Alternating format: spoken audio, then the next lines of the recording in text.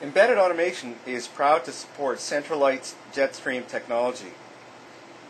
CentraLite's JetStream technology, announced in September 2007, is a new home automation system based on the Zigbee protocol.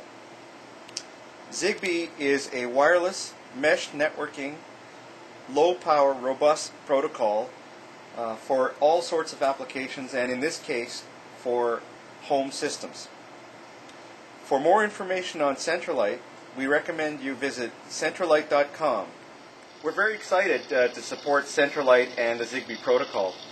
In fact, the very first driver ever written for mControl was based on Zigbee, using this development board. But because of the lack of other devices available in the market, we had to put our Zigbee development on hold. But we're very happy that CentraLite has picked up on the Zigbee protocol, and they're putting out an excellent range of products and under very good pricing models.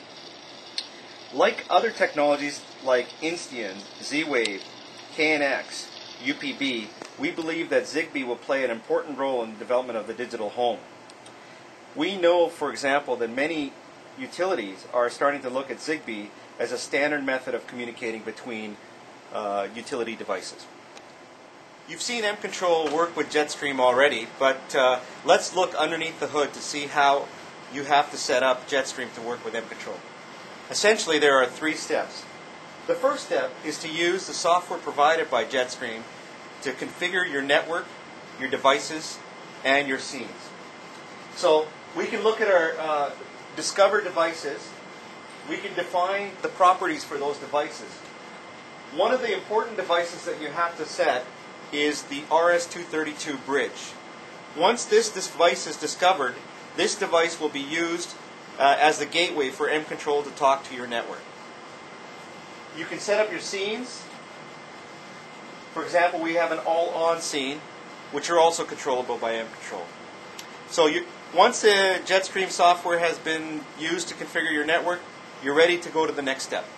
Once you're done with the JetStream software configuration, you'll be using this gateway that you've defined. This is an RS-232 bridge that at one end connects to mControl and the other end through wirelessly through your Zigbee devices. Now we are ready to add those devices to mControl. So we'll use the mControl editor to add the device, and once added, your devices are available and controllable, and so are your scenes. So let's go ahead and see if we can turn on some lights here.